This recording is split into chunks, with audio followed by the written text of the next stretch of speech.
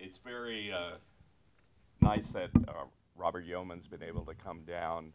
He's had an illustrious career as a cinematographer.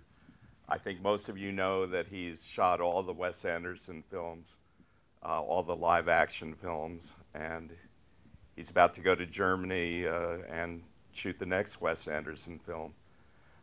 He's worked with many other directors, William Friedkin on Rampage, Kevin Smith on Dogma. He shot Bridesmaids. He shot a lot of comedies. One of my favorites, The Squid and the Whale, and he shot Drugstore Cowboy for Gus Van Sant.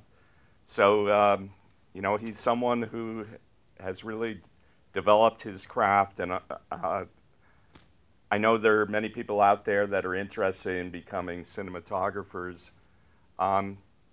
How did you get started? I mean, you grew up in the suburbs of Chicago.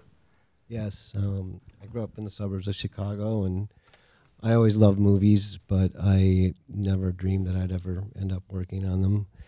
And I went to college not really knowing what I wanted to do, and kind of kicked around and got involved in a film society at college. So I decided to go to film school because I knew nothing about films or how to make them. And I went to USC where I met Dr. Richard Hadley. And I got out. I really love cinematography and kicked around a long time, you know.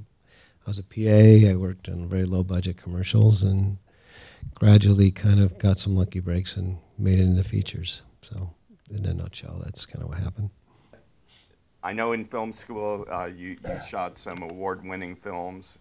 Was it easy making that transition from film school to actually becoming a director of photography? No, it was very difficult. Back then, it was basically you had to be in the union, and it was impossible to get in the union. And I was very fortunate that back in the 80s, people were making like $1 million, $2 million movies, and the unions really didn't want to have anything to do with them. They were so low budget. So I shot a lot of very low budget films. But just even get to that point was very hard. I worked as a PA. I did all kinds of crazy stuff. And how did you get hooked up or meet Wes Anderson? I just moved about 3 years ago, and cleaning out my old house, I found this letter from Wes, which was very funny. It was handwritten. I don't remember the exact text, but something to the effect of, you know, "Dear Mr. Yeoman, I just wrote this script called Bottle Rocket, and I would love for you to read it. If you react to it all, please give me a call. Sincerely, Wes Anderson." He wrote his number on it. I just found this letter, which was pretty hilarious. So I met Wes, and even though he was several years younger than me, we just immediately kind of hit it off and seemed to gravitate towards the same things. We talked a lot about movies, and just we liked certain things, the same things, and disliked other things. And so we immediately kind of hit it off, and you know, he asked me if I wanted to do his film, and I said sure. And I said, "Who's going to be in it?" And they had made a short with Owen Wilson and Luke Wilson, and he said, "Well, Owen and Luke are going to be in it." And I'm like, "Owen and Luke? Are you kidding me? Those guys are going to be in your movie?" And I mean, at that point, they had never made a film, and you know, of course, the rest is history. I mean, what's the funniest thing Bill Murray's ever said to you on one of your movies? It's a good question. Let me think about that for a minute. Bill is pretty funny.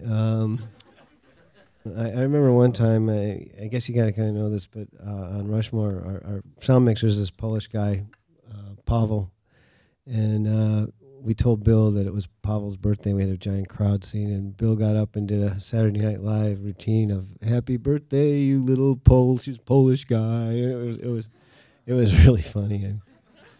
I don't know. Bill, he cracks us up all the time. I really admire the quality of the lighting in all of Wes Anderson's films, and it's very stylized and unique, but it's still organic and seems realistic to me. Can you just elaborate on some, like, what are the primary lighting techniques you guys like to use? Like, what kind of lights? It varies from movie to movie, and depending on what type of restrictions Wes likes to impose upon me. But I try to make things look very natural, and I think a lot of the style in this movie comes from the production design and the art direction and the wardrobes and choices, and I try to make it feel as natural and unlit as I can. So I tend to use a lot of soft light generally, and in this movie in particular, I use a lot of kind of soft light and just tried to give it a very gentle, natural look to it. Well, thank you very much for